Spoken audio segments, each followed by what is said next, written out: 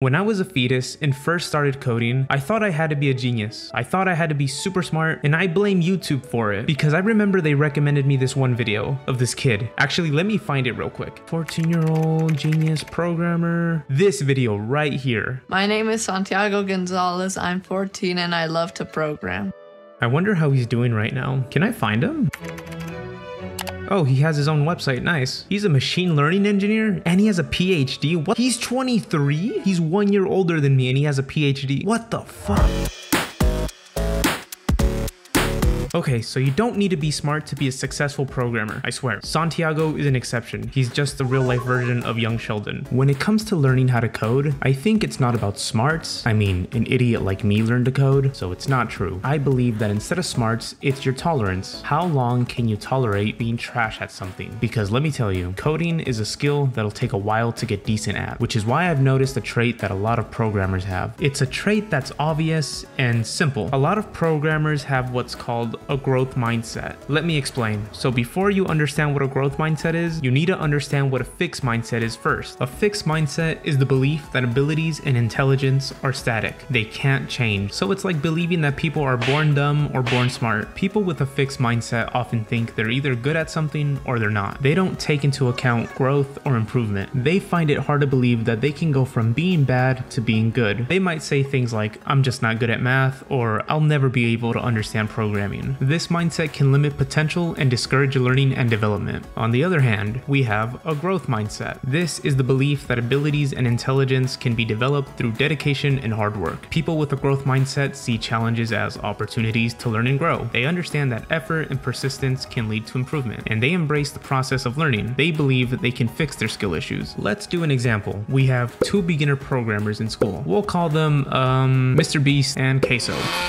Mr. Beast has a fixed mindset. When he encounters a difficult coding problem, he thinks, I must not be smart enough to figure this out, or I wasn't born for this, maybe programming is not for me, and he quickly becomes discouraged. As a result, he barely studies for tests, he gives up on homework easily, and then he sees his grades decline, which further confirms his beliefs. This is bad, because now Mr. Beast is gonna miss out on opportunities to grow and improve. On the other hand, we have the 500-ton, paycheck to paycheck, low-income Twitch streamer Queso. He has a growth mindset. When Queso faces the same difficult coding problem as Mr. Beast, he thinks this is tough, but not impossible. I can figure it out if I keep trying. He seeks out resources, he asks for help, and he keeps going until he finds a solution. Over time, Queso's skills improve significantly. His grades improve, his attitude towards feedback changes for the better. He now pays more attention to comments because he knows that their suggestions will make him a better programmer. He loves learning, especially from his favorite newsletter, Sloth Bytes. What's Sloth Bytes? It's one of the greatest newsletters ever for programming because I made it. Sloth Bytes is a weekly newsletter where I share bite-sized programming information to make you a better programmer. And it's free! It currently has over 1,500 subscribers, and my goal is to make Sloth Bytes one of the top newsletters for programming. So join Queso and subscribe to Sloth Bytes so you can become a better programmer. I'm sorry, did you just say no? I don't take that for an answer. You better subscribe right now. Do it.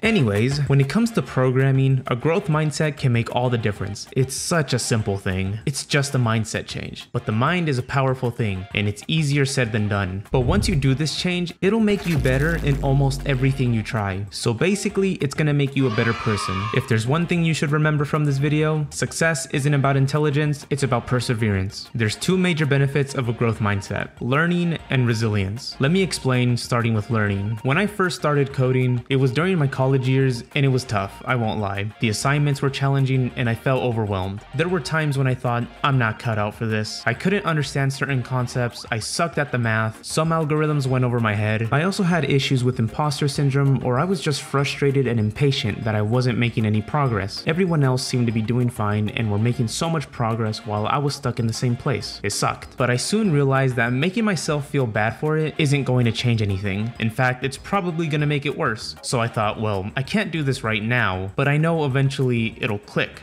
And it did. The more time I spent programming, the easier it got. And that's obvious, right? More time equals more skill. But I was so blinded because of my fixed mindset that such a simple concept never occurred to me. I started to view assignments and projects as opportunities to learn, which is kind of the point of these assignments in the first place. So I started to spend extra hours experimenting with different solutions. Even though I had the correct solution, I wanted to try something else. Was it required? No. I just wanted to be a better version of myself. Now, this wasn't easy, of course. This involved a lot of self-study, taking extra courses online, free of course, and working on side projects to apply what I learned. My growth mindset helped me adapt to new concepts quickly and effectively. I was embracing continuous learning and staying flexible, and eventually this persistence paid off. My skills improved, I finally understood some concepts, I could actually do the math. I knew the reasoning behind these algorithms, and the experience taught me that with dedication and hard work, anyone can learn and adapt. Anyone can code. Now, before we move on to the second benefit, let me share a resource that'll help you learn like a champion. And that resource is today's sponsor, Brilliant. Brilliant is a learning platform where you learn by doing. They offer thousands of interactive lessons in math, data analysis, programming, and AI, so there has to be something for you. Brilliant is designed to be effective. Each lesson is filled with hands-on problem solving that lets you play with concepts. And it's a method that's proven to be 6 times more effective than watching lecture videos. Not only that, but all the content on Brilliant is crafted by an award-winning team of teachers, researchers, and professionals from MIT, Caltech, Duke, Microsoft, Google, and more. And by using Brilliant, you're gonna also improve your critical thinking skills because they believe in problem solving, not memorizing. So you'll be getting smarter and you'll also become a better thinker. And that's great because learning a little every day is one of the most important things you can do. And Brilliant is great at that because they help you build real knowledge in minutes. One of my favorite courses that Brilliant offers is called Thinking in Code. The goal of this course is to help you build a foundation for problem solving specifically for programming problems, which is great because problem solving is the skill that took me the longest to develop. So if Brilliant sounds like the learning platform for you and you'd like to try everything Brilliant has to offer for free for a full 30 days, visit brilliant.org/thecodingsloth or click the link in the description. You'll also get 20% off an annual premium subscription. You're welcome. Okay, let's talk about the second benefit, resilience. Programming is a skill that's all about trial and error. At some point, you're gonna make a mistake and that's okay. Build stuff, break stuff, and rebuild it. It's an integral part of the learning process. I've made so many errors, I've gotten so many setbacks, and each time I encountered a bug, it was frustrating, but I saw it as a chance to get smarter. I would ask myself, why is this a bug? How did this even happen? And each time that happened, I turned it into a learning opportunity. I did the same thing when I wrote ugly code. I'd ask, why is this code ugly? How can I do better? Is this really the best way to solve this? Questions like that motivated me to do better, and I tried to do the same thing in school, but that's a bit harder to do. When it comes to college, mistakes matter more, unfortunately, because a mistake means a worse grade, and nobody wants that. But even then, I try to see each mistake I made on an assignment, quiz, or test as a way to improve. Instead of being discouraged by a lower grade, I focused on what I could learn from my errors, and that was hard to do because a bad grade really does hurt. I applied the same to interviews. Every time I failed an interview or I got rejected, I thought, what do I need to study, or what do I need to improve to do better next time? Instead of feeling defeated, I analyzed my performance, I identified areas for improvement, and then I worked on them. Each rejection became a valuable feedback loop, guiding me on what skills and knowledge I needed to enhance. Every mistake was a lesson that made me better at programming. If I had a fixed mindset, I probably would have quit programming a long time ago. I'll say it again, a growth mindset is all about learning and resilience, and in programming, those qualities are a must-have. But how do you develop a growth mindset? Or you're currently stuck in a fixed mindset? Well, in order to develop a growth mindset, the first thing you need to do is embrace challenges. I liked how Big Box phrased it. Get comfortable being uncomfortable. When you encounter a difficult problem, don't shy away from it. Thug it out.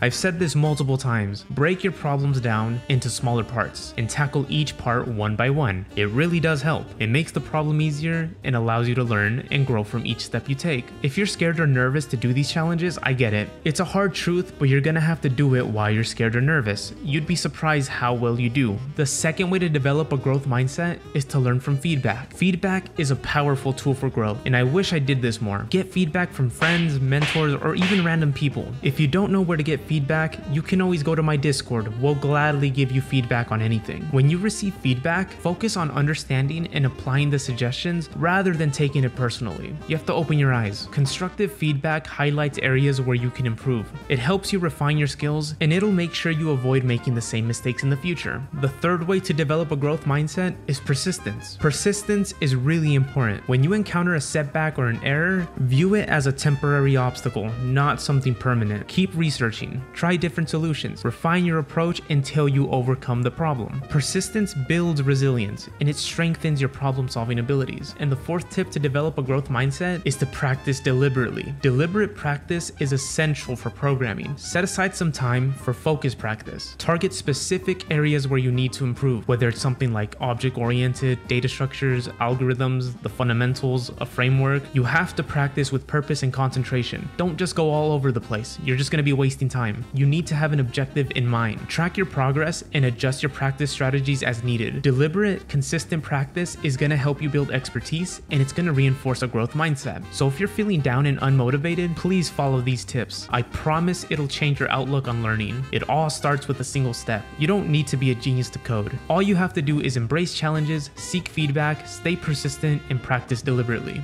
That's all from me, and I'll see you in the next video.